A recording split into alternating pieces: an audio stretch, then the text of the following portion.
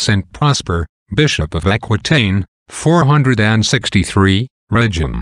Saint Prosper was born at Aquitaine, in the year 403. His works show that in his youth he had happily applied himself to all the branches both of polite and sacred learning. On account of the purity and sanctity of his manners, he is called by those of his age a holy and venerable man. Our saint does not appear to have been any more than a layman. But being of great virtue, and of extraordinary talents in learning, he wrote several works in which he ably refuted the errors of heresy. Saint Leo the Great, being chosen Pope in 440, invited Saint Prosper to Rome, made him his secretary, and employed him in the most important affairs of the Church. Our saint crushed the Pelagian heresy, which began again to raise its head in that capital, and its final overthrow is said to be due to his zeal, learning, and unwearied endeavors.